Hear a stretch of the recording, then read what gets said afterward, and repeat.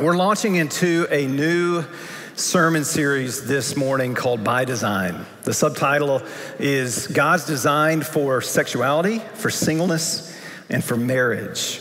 And our heart in this series is, there's a lot of things at play here, but really our real heart's passion is that we want to, by God's grace, we want to be able to give some clarity where there might be confusion. We want to be able to give some comfort where there may be pain. And we also want to give counsel where there might be concern. And with that, we're going to offer you an email address that you can send questions to. It's questions@perimeter.org. And this is not so much for a Q&A that we'll do from the stage, but this is opportunities for you as we work our way through this series to be able to submit questions and even say, hey, I would love for someone to follow up with me and meet with me in person as I kind of walk through this and listen to what's being taught on Sunday morning. So just know that that's an outlet for you. I would also say this, as we make points during this series, there may be some things that we say that you really resonate with such that you feel that you need to applaud. Or we may make some points that resonate with you such that you feel that you need to do the opposite of applaud, whatever that is for you. And I would encourage you to not do either one. This is an incredibly delicate sermon series. Today is just, and I don't want to say just because it's less than, but today is an overview introduction that Caleb will give. But as we get into the coming weeks, we'll be getting a little bit deeper into some of these very touchy topics, and many of these that are hitting very close to home for many of you. And so with that, I just want us to be very temperate. The Bible says a lot about temperance, about having a posture of temperance. And so let's be that. Let's be those who are even engaging in this sermon series in a very temperate way. We're going to support this series. I mentioned this last week. We're going to support it by not just what we teach on Sunday mornings, but get into the weeds a little bit more in some of the podcasts that we're recording. I've already recorded a couple of those, and we'll be doing some more with some outside guests that really come in with expertise in some of these areas. One of those guests we have a unique opportunity with. Her name is Nancy Pearcey. And Nancy Pearcey is a truly world-renowned, often even labeled and considered as one of the leading, if not the leading, female experts in Christian worldview and sexuality. Let me just close with this. You'll see, as in all of our teaching series, but I want to remind you in this one, our authority, we believe with all of our hearts that our authority is certainly God through His Word, that God's Word is the authority that we sit under and that we are taught by. And so with that, prepare your hearts now for the reading of God's Word from Genesis chapter 3 as Caleb comes.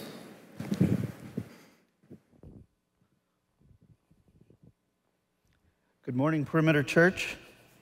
Our scripture reading today comes from Genesis chapter 3, verses 1 to 7.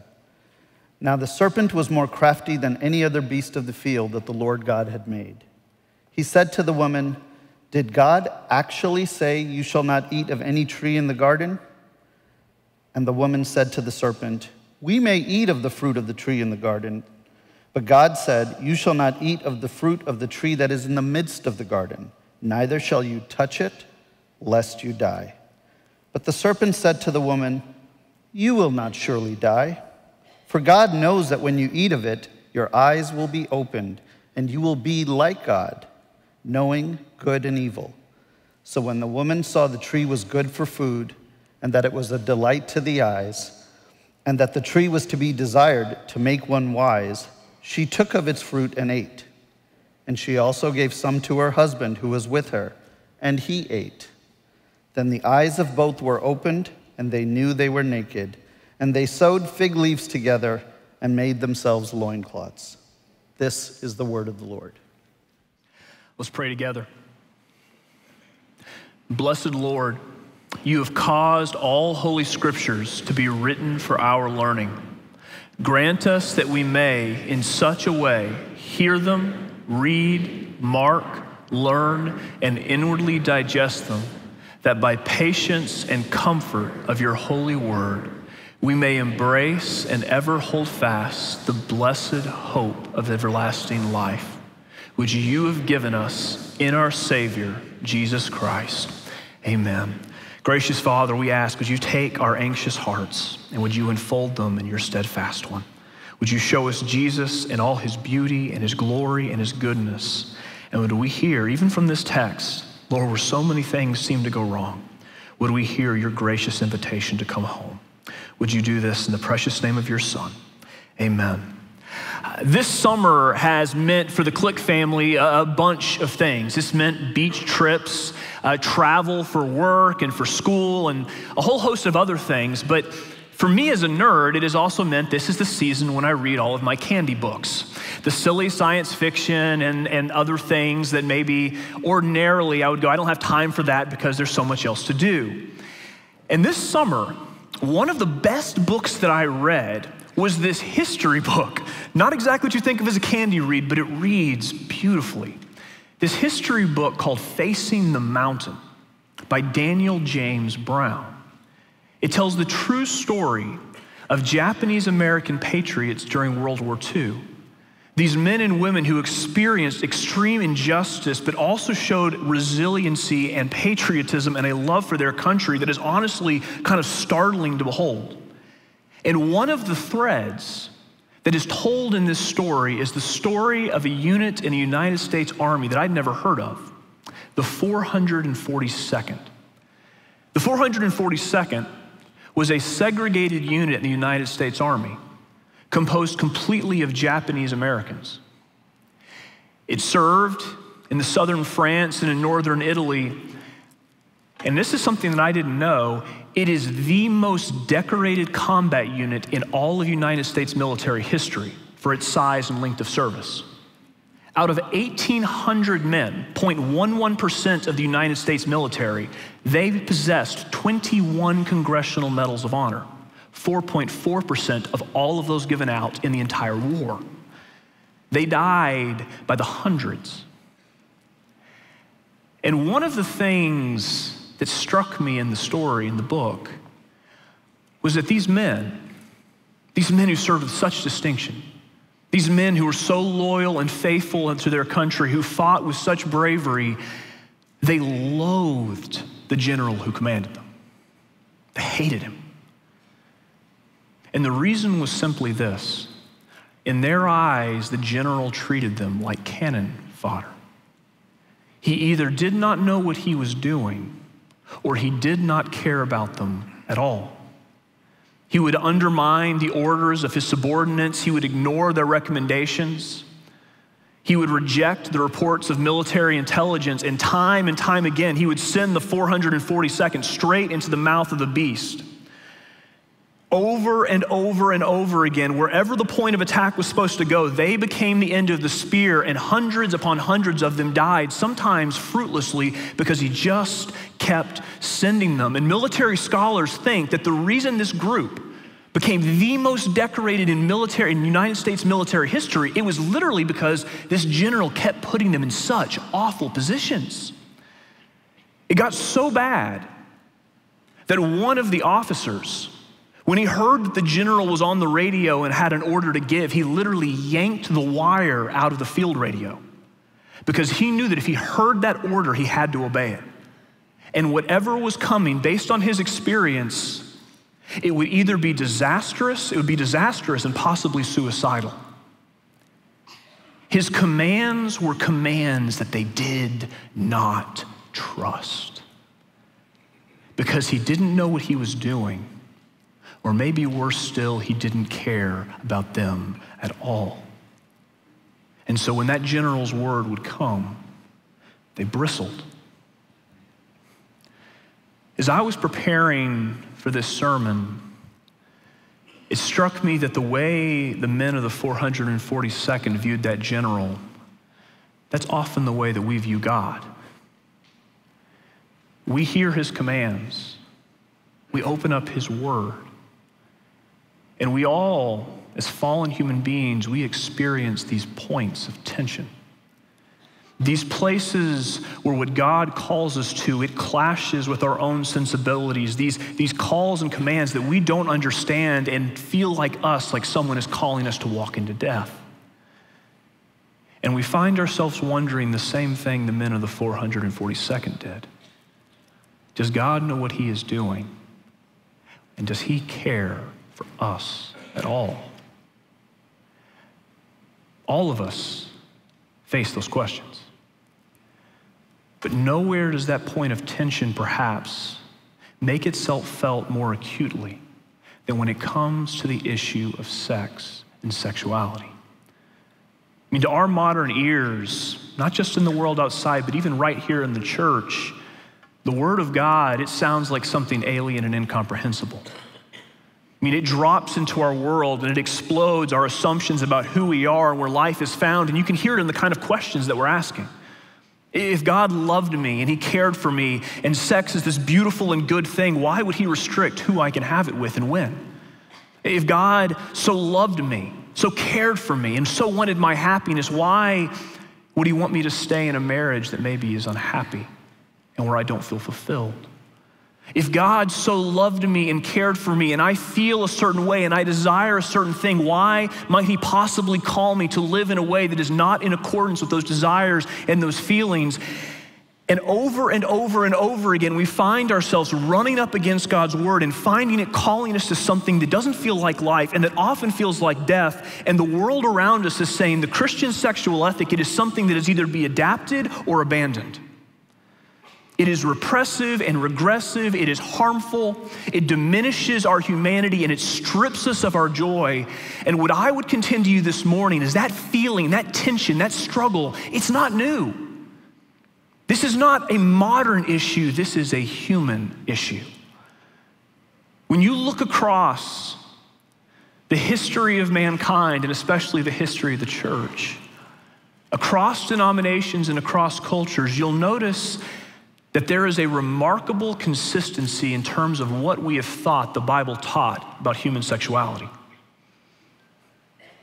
Doesn't matter where you go in history, the vast majority of the church across time has had this core sense of here is the foundation upon which we are to build. And it's a foundation that's laid right here in Genesis 1-2, right before the text we just heard read. God creates humanity. Male and female, he makes them, enshrining sexual bodily distinction into the goodness of his creation.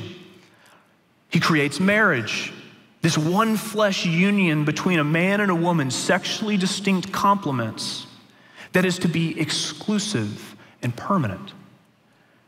He creates sex, this gift of God to be embraced that is a means of expressing the intimacy of that one flesh union, but not only that, is intended for the purpose of having children, so that we would be fruitful and multiply and fill the earth as God commands us in Genesis 1-2.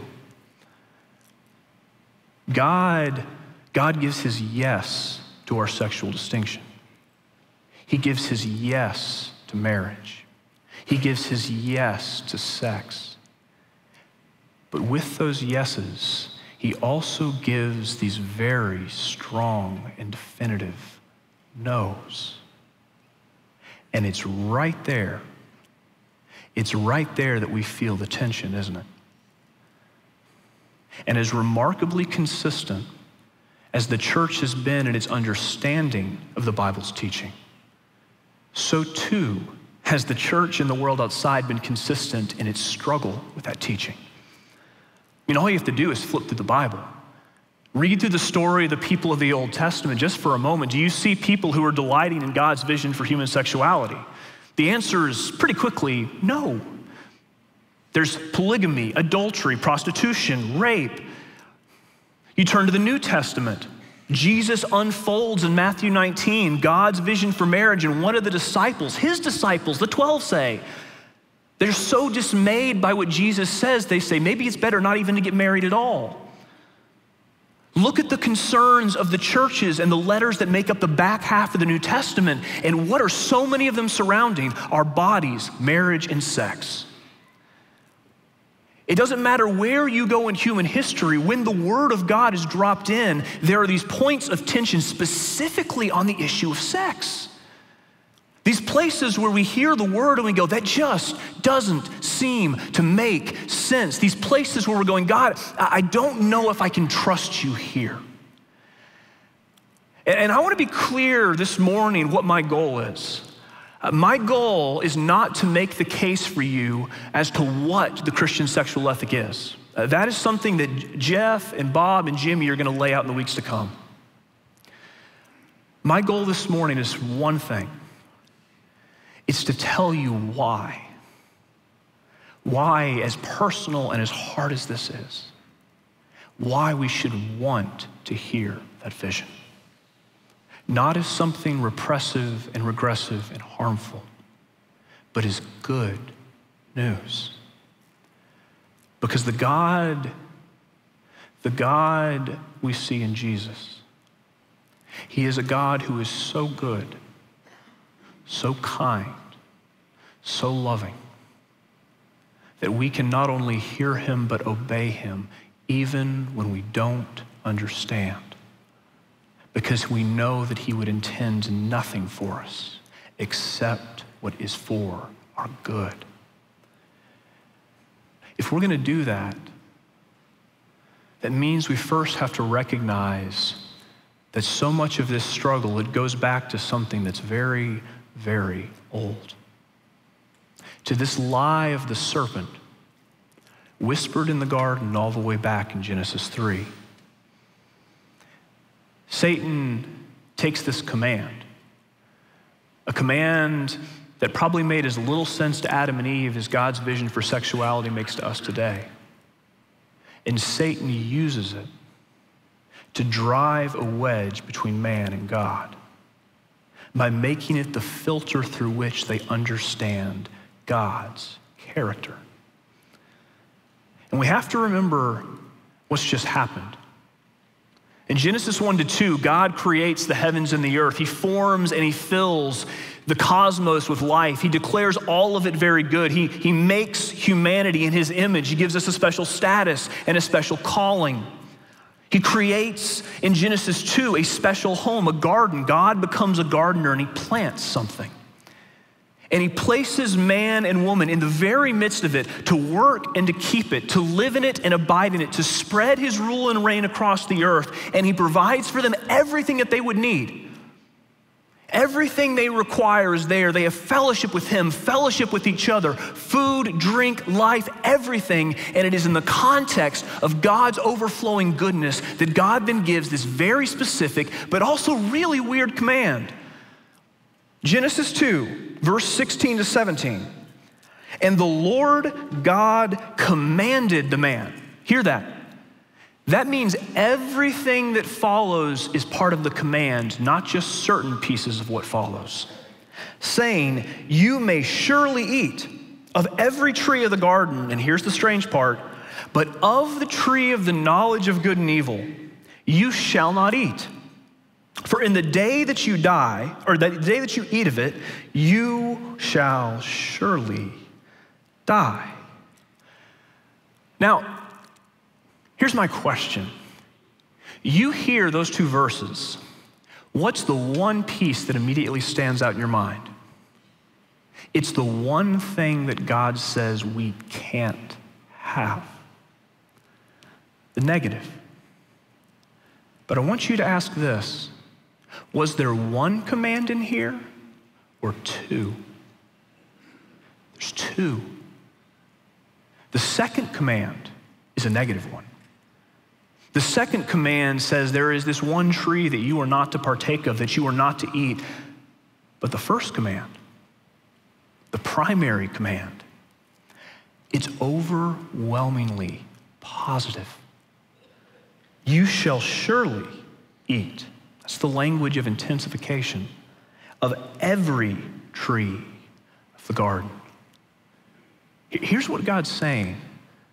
He's saying, my heart, my desire is so to bless you.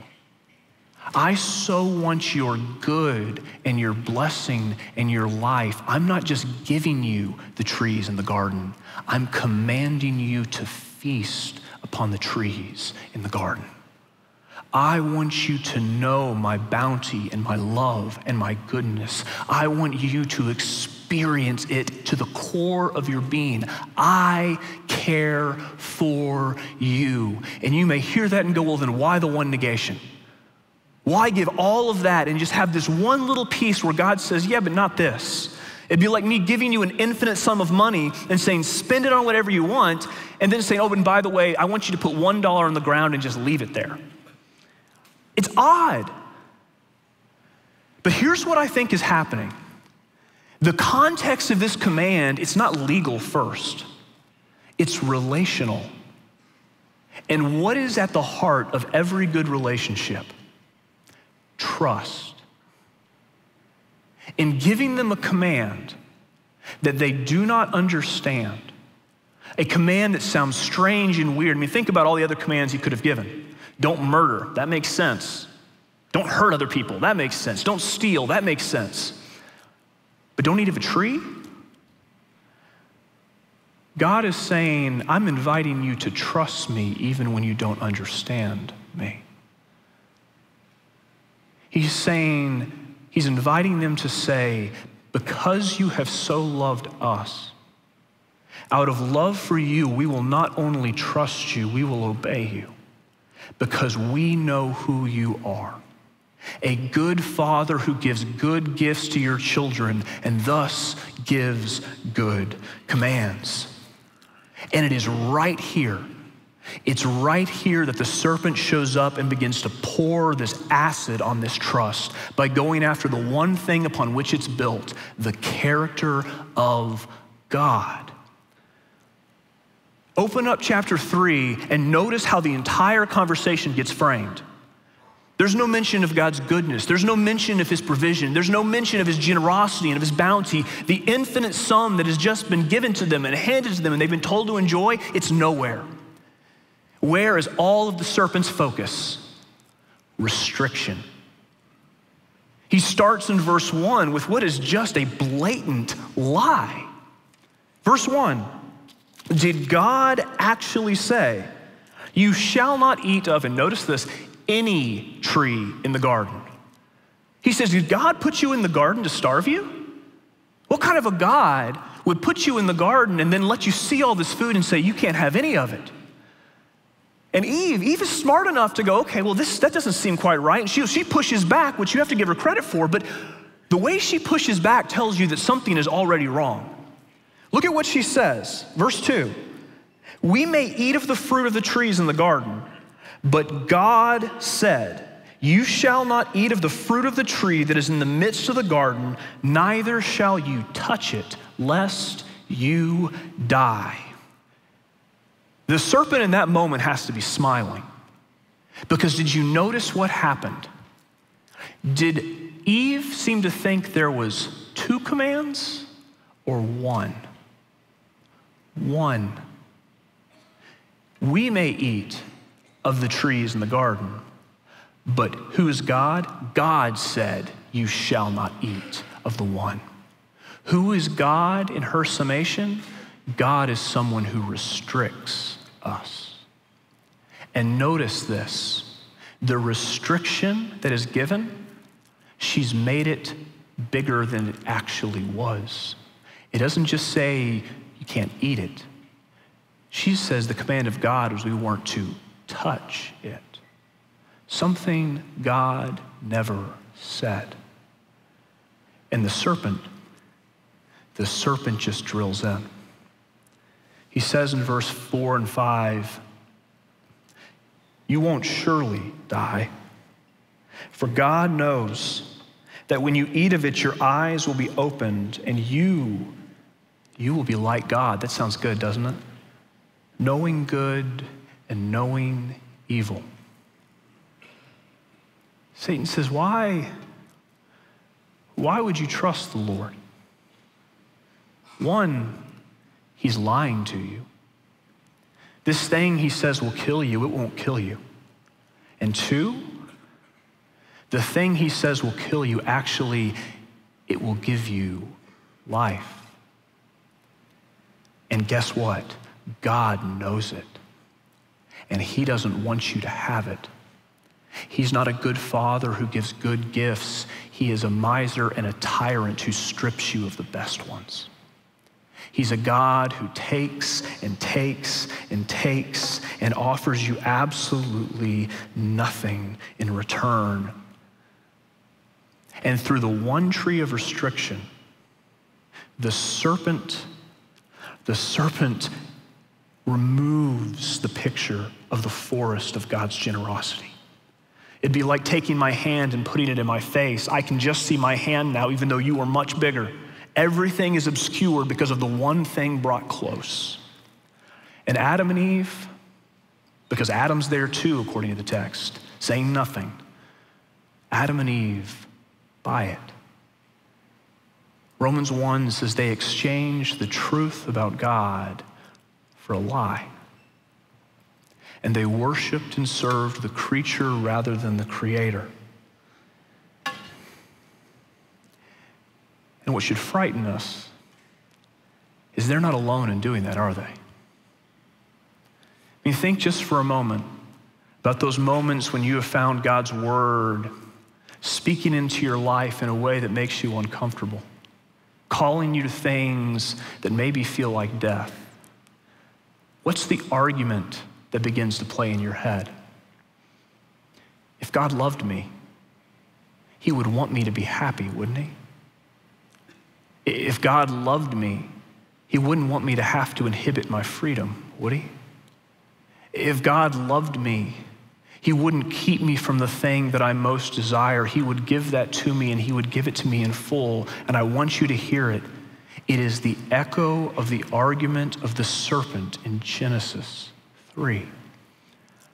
It is us over and over and over again coming back to that decision about who will we trust, the Lord or us? And this is key.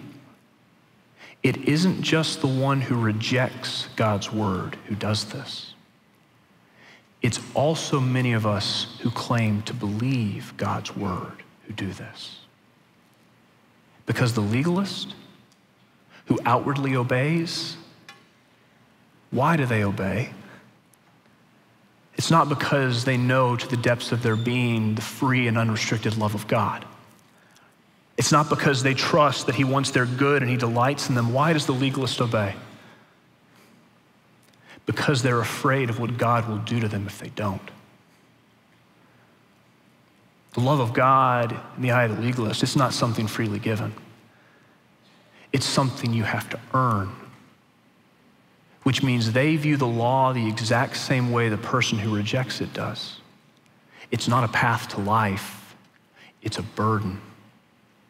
It is something that you have to do, or God, he is going to get you. And the place you see it is this. It shows itself when you find yourself restricting in your mind and in your heart who God could love and how he might love them. You see it in the older brother in Luke 15, don't you? The younger brother's gone off. He squandered all the father's money. He's wasted his inheritance. He's sinned against the father. He has brought their family name into shame. And when he comes home, the father welcomes him. And the older brother, he's what? He's angry. Because in his mind, love is something that you have to earn. How dare the father give it so freely? If obedience is the prerequisite for love, then no one who has not been obedient should be loved. That's the legalist. And I want you to notice this. The rebel and the legalist, they're just two branches of the same rotten, poisonous tree. They are two expressions of the same lie whispered by the serpent that God, he is not good, he does not love me. He takes and he takes and he takes and he takes and he gives nothing in return. And the gospel says there is only one antidote for both of those problems, and it's this. It's not, despite what we may think, it's not coming to an understanding of why God gives the command, though that matters. We should want to wrestle with these things. We should want to know the answers to these things. But there is one thing that matters more than any of those, and it is this. Who is the one who gives the law? It's the one we see in Jesus. The truth about God that the serpent obscured, that's the truth we now see in the face of Jesus Christ. And you see it. You see it even in Genesis chapter 3. Adam and Eve exchanged the truth about God for a lie. They spit in the face of God's trust by refusing to trust him. And how does God respond? Have you ever looked over this part of the story? He doesn't come shouting with fury. He doesn't start burning down all the other trees and saying, well, you ate the one, now you lose the others. He doesn't begin to rain down upon their heads condemnations. Instead, it says in verse 8 that God walks in the garden in the cool of the day. He comes quietly, not shouting, but with questions. And when he begins to lay out the consequences of our sin, which they're real, that there is a spiritual death that has just taken place, a separation that now exists between man and God, and that physical death, it is now a part of God's world, and this broken creation marred by the fall. At the very same time, God, he gives this promise of redemption. Verse 15. Though God has been sinned against, God says, I'm going to save the sinner by sending one born of a woman who will bear the consequence in his own body and who will crush the serpent's head, and with his head, the serpent's lie. And before he sends them out of the garden, away from his presence east of Eden, God does one thing more, and it is my favorite part of the whole story. He takes Adam and Eve, who because of sin now know that they are naked and feel shame. And God does what? Verse 21, he clothes them with animal skins, which means someone had to die, but not Adam and Eve. It's his goodness. And where do we now see that goodness in full? In the face of Jesus. In 1 John 4, John the apostle writes, God is love. In this, the love of God was made manifest among us. In this, we see that love that the serpent obscured, we see it clearly. That God sent his only son into the world, that promised offspring of the woman who would crush the serpent's head and with his head the lie, so that we might live through him. And this is love, not that we have loved God, because we haven't, but that he loved us. And even as he created us in love, he has now redeemed us in love and sent his son to be the propitiation, the atoning sacrifice for our sins. In just over 2 verses, the reality of Jesus demolishes the serpent's argument. Because what does it say God wants for us? Not death, not a joyless existence where we live in despair. He sent his son, why? That we might live through him. He wants to bring us back into the presence of the one for whom we were made and who is our exceeding joy. And what is the Father willing to give that he would have you once more? Not a tree, but his son. For you, for me. You know, we wonder if God's good. We wonder if he loves us. 1 John 4 says, you want to know who God is? You want proof that he's not like the general who doesn't know what he's doing or possibly care for the men in his command? all you have to do is look at Jesus. There is the love of God made manifest. God is love. Not just that he possesses love, he is love in his very being, which means there is nothing that he does, nothing that he gives that is not also loving. You know, that's the truth that turned Rachel Gilson's life upside down. You know, this summer, prepping for this sermon series, we've all been reading all sorts of books on this subject, and one of the most, I would say, helpful books that I read was one called Born Again This Way by a woman named Rachel Gilson. And in that book, she shares the story of her conversion to Christ. When she came to Yale University in the early 2000s, she was a lesbian atheist who was in love with her girlfriend and who was convinced that she was going to marry her.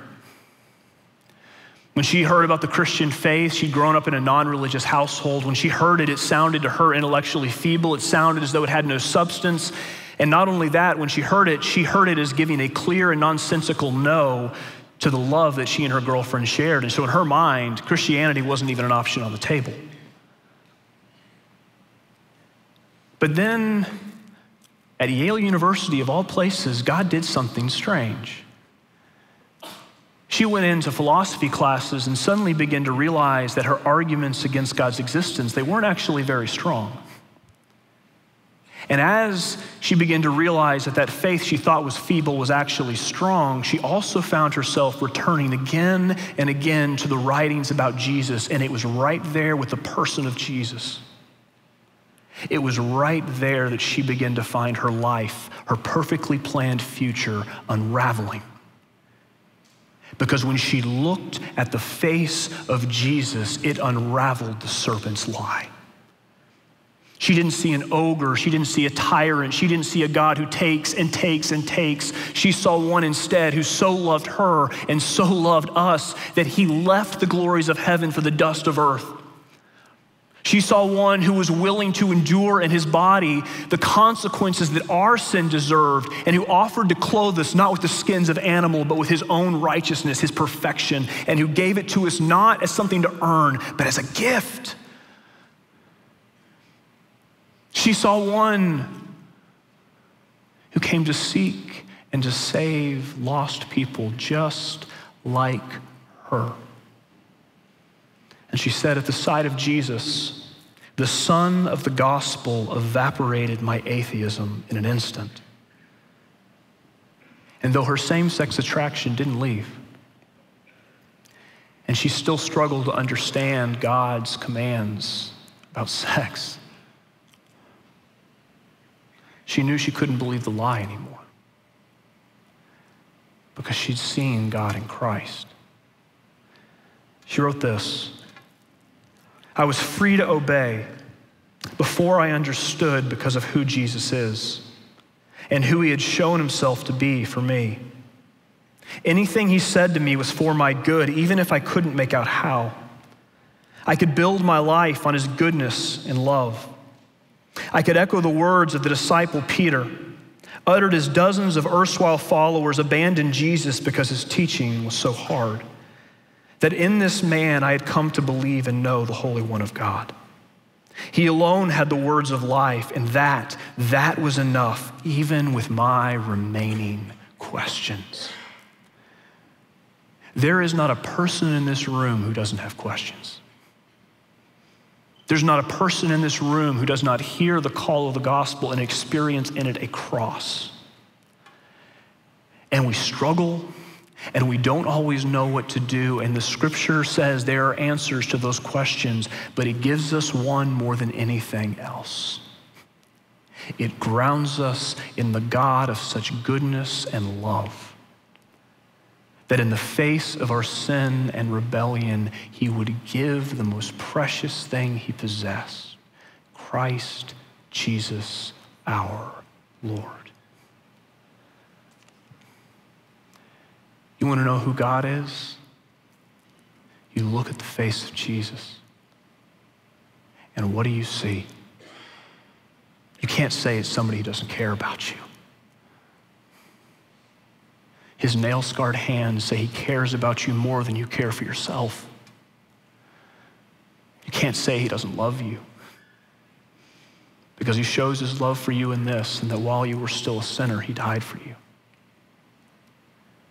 We see in the face of Jesus a good Father who gives good gifts, even the Son, so that we would not actually perish, but we would have instead everlasting life. The question for us is simply this: having seen that goodness, can we trust him even where we struggle to understand? Gracious Father, we are so thankful that we have a God like you, Lord, who so loves sinful people, that you would send your Son to die in our place, but Lord, you would also send your Spirit so that we would receive adoption as sons and daughters.